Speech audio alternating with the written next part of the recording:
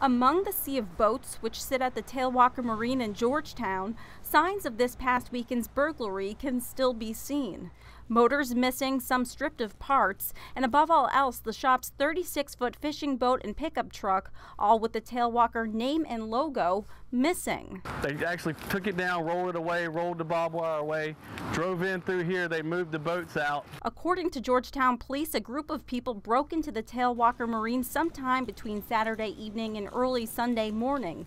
They gained access to the shop's boat storage area through this gate, using a stolen van to pull down some of the gate's metal poles and putting the gate back up after they've taken the items. They've been either watching the place for a while or they're pretty professional at what they do. According to Gallup, who sells boats and motors like these, the equipment they took was worth around $400,000, the boat being the most expensive. The boat that was stolen was a brand new boat. It was a dealer demo boat, and it was for sale for $270,000 right now. As of now, the thieves haven't been caught and the boat, truck, and motors haven't been found.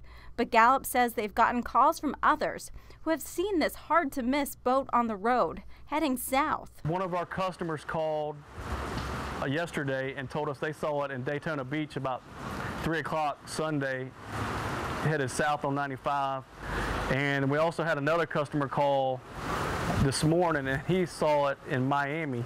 And at this point, Gallup says he doesn't know whether they'll ever see those items again, but he remains hopeful. In Georgetown, April Baker, WPDE News Channel 15.